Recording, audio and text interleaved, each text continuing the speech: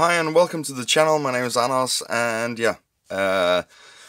this is a kind of a video. It's a mixed video. It's about whoops and it's about some other stuff, but it's also a video just to sort of show all my whoops, because shout out to Explicit FPV. This is kind of for you. Here are my whoops, right? So brushed whoops, I've got quite a few, 5 of them here.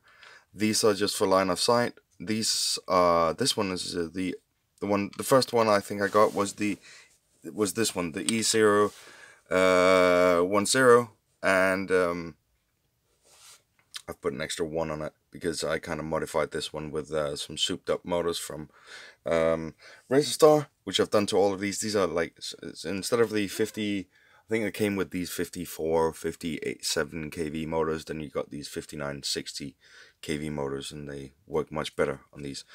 So this is just the Fury B F3, F36, sorry, Fury B F36, still flying, amazingly. I mean, this is really old, but it's a great line of flight thing if you're going to a party and you don't want to bring your FPV gear and you just want to have something fun. Sorry about the camera. Sorry. And you just want to have something fun that you can put in your pocket and pull out, and you know, oh, I'm a drone pilot. I'm a drone pilot. Anyway, it's Saturday. Cheers. Christmas beers have come out, so I'm just sitting here chilling. Gotten some practical things done today. Let's put that one away. This is the SB Racing F3 board. I think it's the V2, the latest one that they made, where there actually is a current sensor on board, which is very nice. I've been tuning this to try and make horizon mode really great. These are all, this has got Betaflight on it. This has got, what is this? Oh, this is the Santa drone that I modified, pulled off the speaker. It actually plays Santa music, so you could be really annoying this Christmas. I might put the speaker back on, just for the hell of it, to FPV around while playing stupid Christmas songs, like Jingle Bells in really bad quality. A lot of fun. It flies really great. I don't know if it's going to fly great with the speaker on, added weight, you know. But other than that, this thing flies really great. With a multi-protocol module, you can control this one with your Tyrannus radio or something like that can take a multi-protocol module. Yeah, this one is a D8, so that can be controlled with this, which is very nice. Put that one up there. This is a build for a friend of mine, because he's starting out flying drones and he's getting the Tyro 79. I know, powerful drone for a guy who's just starting out, but he's been flying toy drones before, and I'm gonna get him into horizon mode and then eventually into acro mode. This one flies really nicely on horizon mode now, but I've made some progress in Emuflight on horizon mode. Excuse me, that beer didn't go down well. With this one, I got in horizon mode to fly absolutely unbelievable. It corrects just at the right time, so you can actually do soft power loops as if you were flying acro. I'm going to be tweaking that, but I heard I'm part of the Facebook group and the Discord, and on Facebook someone shouted out that, you know, the next version and version 1.0 of Emuflight, which is coming soon. I mean, progress is going really fast. It's amazing. Shout out to Emuflight. Thank you very much for all you're doing. I'm pleasantly surprised, and I'm happy that we have another contender on the market for flight controller software, other than Betaflight. So that is open source. That is doing some different things with some different filters and stuff, and I can feel it. This is one of my best quads, like of a 2-inch. So I'm gonna put Emuflight on this if I can, and I'm gonna be putting Emuflight on this as well. I'm just gonna be, I mean, they're almost the same, not the same weight though, but I have to put Emuflight on anything I can put Emuflight on, because it's just working really well. Totally cold, the motors, absolutely amazing performance. Yeah. No issues. Tuning is very easy. You don't have to do anything almost, but Horizon mode is different. Okay, let's get back to these whoops. So this is like a Santa drone. That's nice as well. My friend's drone. Let's put this up here. I really need space. Here we go again with the camera. Sorry about that. So, this is also a SP Racing F3 board. And it's running Betaflight as well. I've been working on Horizon mode and Betaflight to get that to fly better, and it's flying a lot better with the parameters that I've set here. But there's going to come a lot of more about Horizon mode and later, because I'm still in. I mean, I just started about a month ago to try and make Horizon mode fly great again, and I can't fly every single day. I just get tired of experimenting. So. But I do write my stuff down and where I got to and everything on my computer. But these are both SP Racing F3 boards, but this one is the Queen F3. So this has got space for a beeper, and it is a little bit of a different layout, and it's definitely one of my favorite drones. This has got the 716 motors, and these ones have the 615s. So, and I think these are 716s. I'm not sure. I can't remember. I'm sorry. But the bigger motors anyway, and that makes it fly really, really well. So for small brush motors, I would use tri-blades for these if they're light built. But for something like this, that's a little bit. It needs a little bit more. So 4 blades is great. Old cameras, I've changed the angle. Yeah. Anyway. And this has got an extra VTX underneath. The only problem with this is it doesn't have a current sensor, so it just drops out of the sky when current gets too low.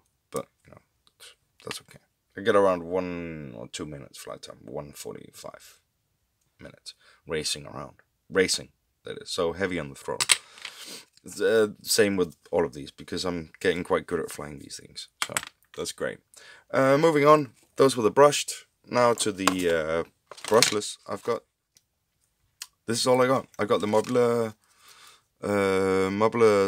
7 and the UK 65, or US 65, and stock motors, stock everything except for the frames. I had to change those. Everybody had to change those. We're not talking about that anymore, but production did go really, really fast, and it was winter time. But this is a different type of frame. I have actually added the trash can LED on the back, shining pink, just for the hell of it, because you can see that everywhere. It's just a really bright color. Don't have any batteries for you, so I can show you. Unfortunately, maybe here. Yeah. We've got some batteries here. So let's just go like this. It's a great sound. I love the sound when you turn on drones. I did change the tone, but you can see that's really bright. So that's really nice. I can fly it with this one as well, because it's got the EU LBT D16. So that's really, really freaking nice, because I ordered this one with the XM Plus receiver, hence the 2 funky antennas that I should actually do something with, but I've just put them here. I haven't had any issues yet, so why put on extra weight? You just go like that. They're fine. They're out of the way, and if it lands on its head, yeah, you might clip the antenna, but I've got lots of spare antennas. Still with the stock camera. I put some foam underneath the camera because it was hitting the. Well, I was kind of scared that it was going to be hitting the board. So, yeah. These screws are very loose, as you can see. But I run with pretty high angle, about as high as you can get because of the foam, and yeah, that seems to work great. High angle. Well, so it's flying like this, so that's pretty good. That's good. That's fast. What else can I say about them? I've got lots of parts that have come in, so I can build my own. whoops this winter, which I'm looking forward to. I'm not going to start yet because I've got these to fly with, so I'm not really bothered. They fly really great. I think I've got Emuflight on this one, and I'm going to use the new Horizon things that I figured out to do that. And because this does have the Crazy Bee F3 board, and that is supported. I think I have Emuflight on at least one of these. This has got the Crazy Bee F3 Pro board as well. I could change that out to an F4 because I do have that, but I'm gonna build my own. So, but I think that's all I've got about whoops. Let me know in the comments if you want any more information on these camera drones. Well, that's what I was about to say about these tiny whoop kind of drones, tiny doctor drones. I'll answer all your comments and questions down below, because that's how I got into the hobby. I started with whoops because that was what was popular when I started, and then you know, and it's just slowly progressed. And the reason is that I have this cottage. You know, I do have a roomie that I live with, but he's not, you know, he's not too keen on me flying around. We've got a really tiny apartment, so I've got this extra homestead on rented land, place and that's where I can fly. So, and it's really tiny. I don't want to bother anybody, and I do want to fly inside sometimes because it does get cold here in Denmark. So, and so that's why I got started, because it was kind of, you know, that was my possibility. It was a way for me to try and learn acro in controlled circumstances, but you know, at my own pace as well, and yeah, inside. One thing I have done, and you might have noticed, is I have actually put on my own connectors, and these are solid pin. These also wear out with time, and one thing that I'm thinking about doing is I'm gonna upgrade some batteries and one of these drones or something to pH 2.5. Did you know they existed? Did you know? Why don't they use these for batteries? They're not that much bigger, and these actually have quite a lot more surface area, the pins, and they are a bit bigger, the plugs, but they don't weigh so much more. But the plugs, they do have more surface area, and yeah, a bit different. You can't just, so, and this wire is just way too thin, so for a power cable. So I'm gonna have to do something with the, you know, take these pins out, put in my own wires, and then solder those onto the battery, and do the same to this one, and then hopefully that should work. So I'm gonna be doing that to this one as well, because these plugs, even though they are good, or okay, if you are using 1200 kV motors like me, 1103s, 1S on quite a heavy build, about 50 or 60 grams, 58, I think 57 point something with the battery, then these plugs do burn out. I mean, I don't know if you can see this, but this plug, I mean, you can see it's like corroded like as hell. I'm going to show you what a new one looks like next to it. Here we go. So you can see the difference of the two. You see that? It's not shiny anymore, and it's like, looks burnt. So it's corroded. Was that a mosquito? Anyway, so it's corroded quite a bit, and these are folded pins as well. So yeah, don't know what I like. I don't know what I think about them. I mean, they're the same. They're just folded. They're really thin. So I wouldn't go that way either. But I do have a lot of batteries with these on. You can still get batteries with these on, but you know, unless you're running something that is not so amp hungry like this one, then I think you should be fine. But as soon as you start getting these corrosion marks, then you should do something, you know, find a different plug. And I am going to be converting my batteries to these ones. That's what I think anyway, because they just seem to be better quality, solid pin as well. So hopefully that will help. Yeah, I don't think the wire needs to be changed in the batteries. That'll be fine. Don't mind having a little bit of resistance here, but this whole thing has to change. This whole cable. I mean, I need something fatter there, and maybe I'll try with this one as well. See if I get, you know, this is brushed, but also with my brushless ones. Ooh, damage. I haven't seen that. Anyway, enough about this rambling on about these things and my plans with these power leads. But you know,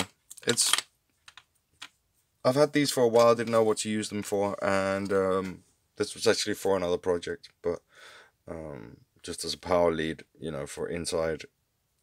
Yeah, I had something different, something else for a computer once that needed one of these power leads. JST 2.5. There is, you can get them bigger, I think, as well, because, or is this a 2.5? I think this was the, yeah, this is it. This was the one I needed it for. This is yeah, buck up. This is for, you can see you can get them bigger. You see that? So, you can get them larger with larger pins, these JST ones. That one looks like it's supposed to be for a 3-pin, but it only has 2. So, old computer part for a light for a computer. So, anyway, hope you like this video. Stay tuned for more RC and drone related content, and thank you for watching all the way to the end as well. And comment down below, hit the annotation bell, and all that really good stuff that helps the channel. It really helps. So commenting helps a hell of a lot. Thank you very much. I answer all the comments I get because I really love answering comments. It's always fun. So yeah, not much else to say. Hope you're staying safe, and as always, fly hard.